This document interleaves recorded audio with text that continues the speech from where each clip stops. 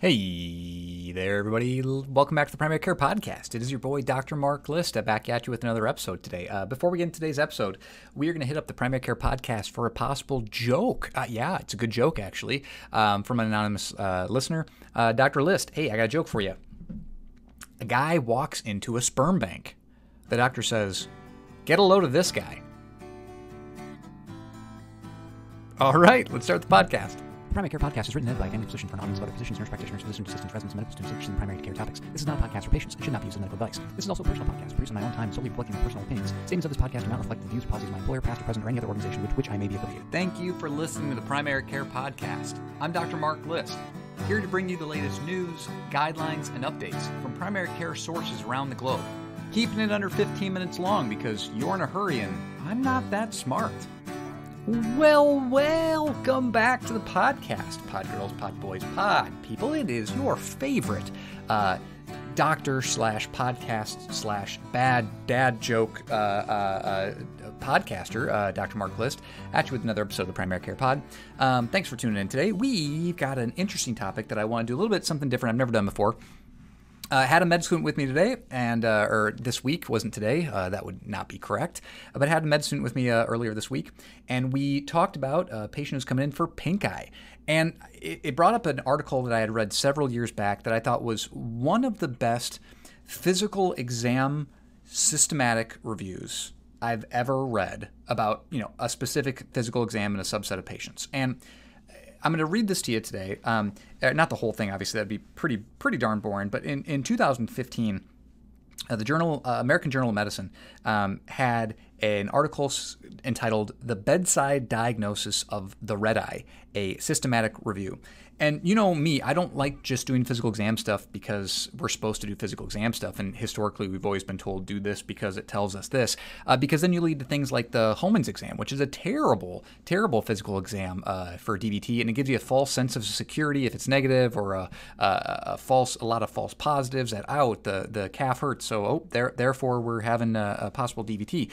And a lot of our physical exam findings are really non-scientific. The sensitivity and specificity on them are pretty garbage. The likelihood ratios, if they're positive, are really low, and the negative likelihood ratios, if they're not there, are also really, really low. And so this article shows that it's really easy to differentiate different types of conjunctivitis, and we'll get into that.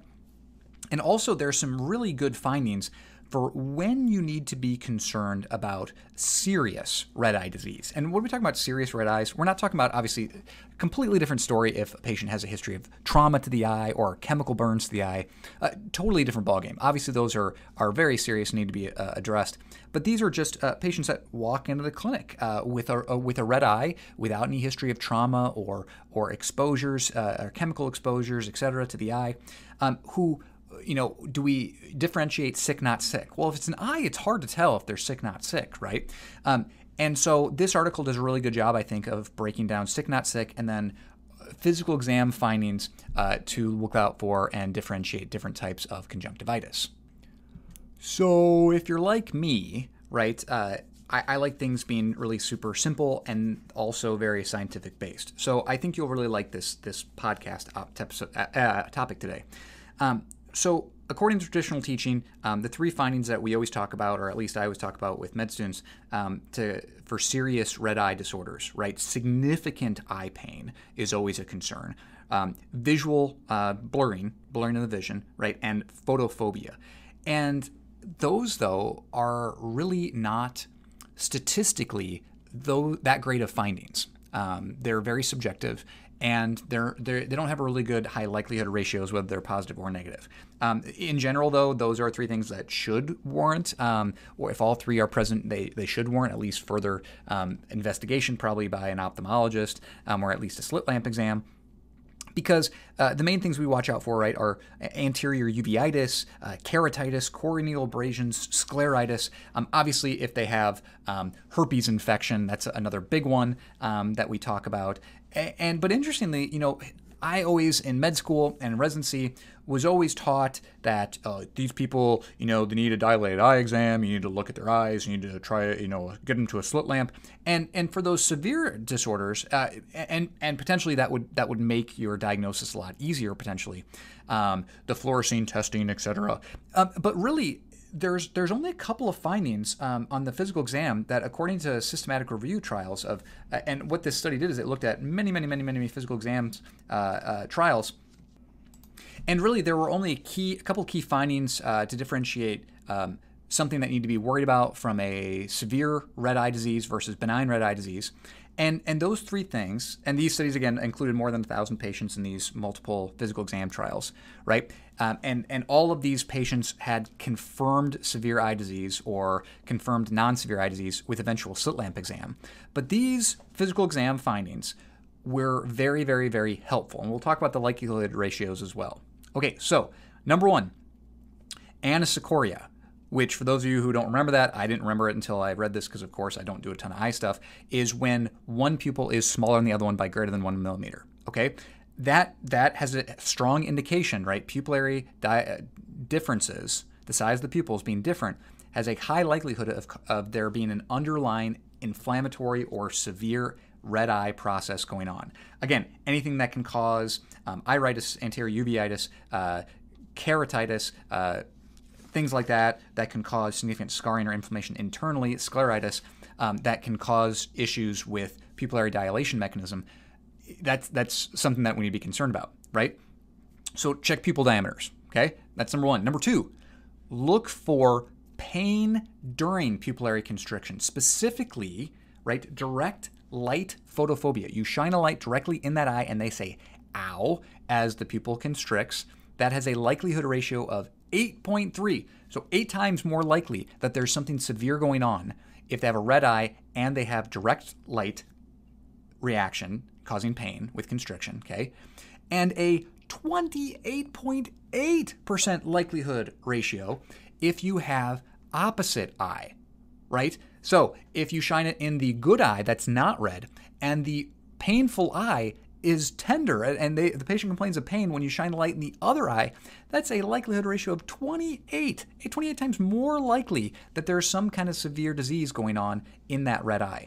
The other thing that can cause pain that you should be aware of that has a likelihood ratio of 21 is when you do the finger to nose convergence test, the near synkinesis pupillary constriction. I would never remember that. But when you tell the patient, you're doing visual testing, and then at the end you bring your finger towards their nose and their pupils come together to follow your finger close to their nose. If that causes pain in that red eye, a likelihood ratio of 21. Significant, right? The difference in the pupils, by the way, I didn't say initially, if just at first glance when you're looking at their two pupils, if they have difference in pupil diameter greater than 1 millimeter and one eye is red, the likelihood ratio of there being some severe disease is 6.5. So all these are much more likely to put you in the ballpark of, okay, these are present. We got to be careful that this red eye is something we need to be worried about. And all that takes is, right, have your flashlight, you take a look at the patient, pupils equal, great. Moving on to the next one, shine a light directly in the red eye, super duper painful photophobia, 8 times more likely there's something we need to be worried about. Other eye and it's painful, 28 times more likely that there's something going on, or finger to nose testing, 21 times more likely that there's something severe going on. So again, really easy, quick physical exam findings that could be really helpful. Number two, how do we differentiate bacterial versus viral or allergic conjunctivitis? And we talk about, obviously, allergic conjunctivitis is classically like itchy eyes, thinner discharge, seasonal, etc. But the big question is, when can I not, right? When can I not give topical antibiotics for the eye, giving eye drops? When am I safe not to do it versus when do I need to be worried about doing it? Okay, so number one, the major finding that they talk about is matting of both eyes in the morning when it's present. The classic both eyes are mattering goopy only has a likelihood ratio of 3. Okay, so again, that's compared to the things we're just talking about, that's a pretty weak likelihood ratio. And that's the classic. That is the classic of like, oh, if both eyes are, if goopy, it's not going to be viral. That's usually only one eye. right? So if both eyes in the morning you wake up goopy, 3.6 likelihood ratio.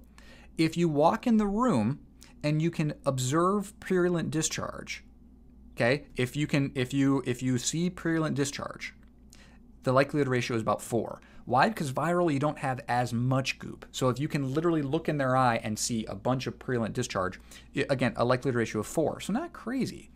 The bigger thing, and I love this test. This is probably my favorite test, and it is the most common. It's the highest likelihood ratio. If you walk in the room and at 20 feet away from the patient, you don't see a red eye. That is a negative likelihood ratio of 5 times, so a 0.2 in the likelihood ratio.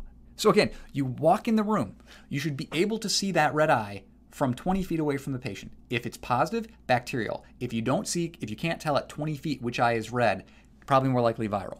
Okay, so interesting. And then finally, if they don't have any gluing shut of either eye in the morning, right, but just redness, or just, it doesn't glued shut, but just there's some discharge, there's some boogers, and they're red and a little irritated. If there's no gluing shut, 3 times less likely to be bacterial. So you don't want, if there's no gluing, more likely to be viral or allergic. And so this article, I'm not going to go into all the crazy details of the article, but they have a really good table 3 where they talk about all the different findings about, for example, if the redness on the conjunctiva completely obscures any of the tarsal vessels on eye exam, then if that redness is that thick and that intense, then you have a likelihood ratio of close to 5 times more likely that it's bacterial versus viral. There's also a Rietveld score. For those of you who don't know what the Rietveld score is, it's a questionnaire that you can basically have the patient, you can talk to the patient about, and the 4 questions you ask are your eyes, or three questions, right? Are your eyes glued shut in the morning? If they say both eyes are glued shut in the morning, they get plus 5 points. If they have one eye glued shut in the morning, it's only 2 points. Okay? If they have a history of itching in the eyes, you minus a point because it's more likely to be viral or allergic. And if they have a history of conjunctivitis, oh my God, that was brutal. Conjunctivitis. If they have a history of having conjunctivitis, you actually subtract 2 because it's more likely to be allergic or, again in the kid, viral. So I thought that was really interesting, that score. And if you have a score of 4 or more, so basically if you have 2 eyes glued shut, it's likelihood ratio of positive 6 times more likely. If you have a negative score, you are almost assuredly not going to have bacterial pink eye. So I thought that was pretty interesting. Winter is actually more likely to have bacterial, because obviously in the summertime we tend to have more allergies.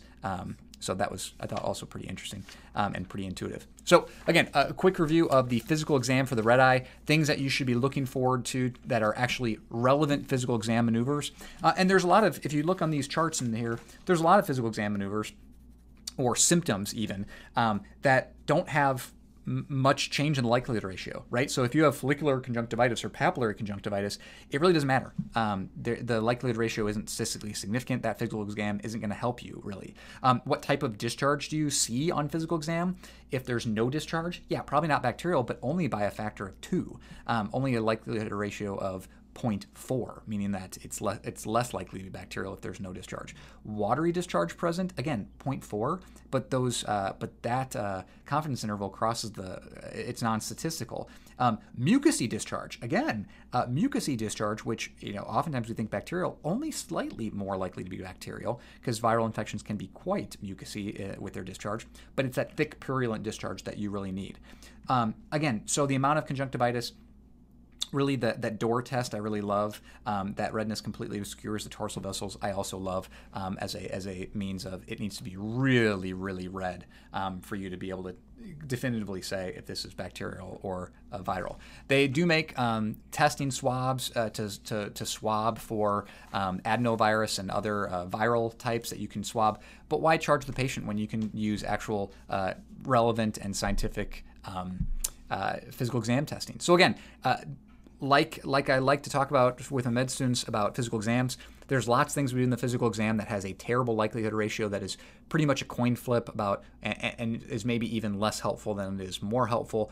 So I want to talk about the couple of exam findings that are really, really clinically valuable to do and should help guide your decision making in something that we see all the time in primary care. So hopefully this was helpful. Hopefully this type of topic is, since we've never done this type of physical exam topic before, I want to do some more of these series, but focusing less on like what to do in a physical exam, but what specific tests actually have scientific evidence to support them and which ones don't, because there's a ton of stuff we do on physical exam that really don't have much evidence behind their benefit. So anyways, hopefully this was helpful.